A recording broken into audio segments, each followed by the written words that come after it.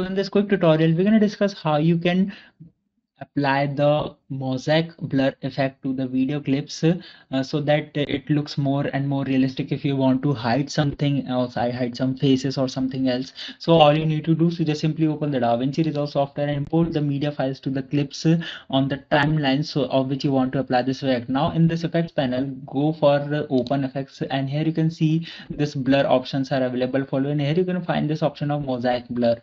Just simply drag and drop to the timeline or clip that you want to apply it, and from here you can make changes to the settings of this blur as well, like you want to change the shape or some different settings, like you can change the frequencies as well and some more settings so that it looks more realistic and it looks more appealing to as per your requirements. You can apply the mask as well so that if you want to hide some faces only, you can do that as well.